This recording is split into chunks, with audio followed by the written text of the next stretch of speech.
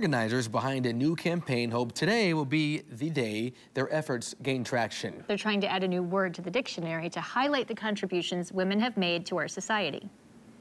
What do you call a structure like the Brooklyn Bridge behind you? Man-made. Man-made, I guess? A man-made structure.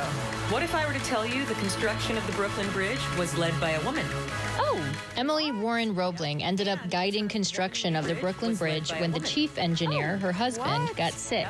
And the term woman-made is currently not in the dictionary. What? Oh, that's not good, is it?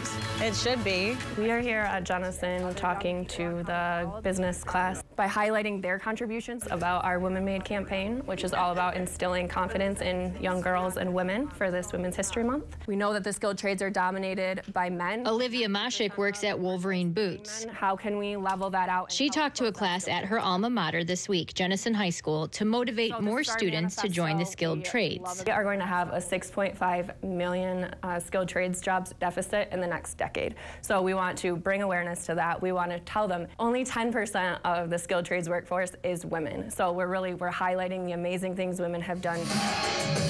Olivia and her team hope sharing what women have already done will inspire the next generation of women.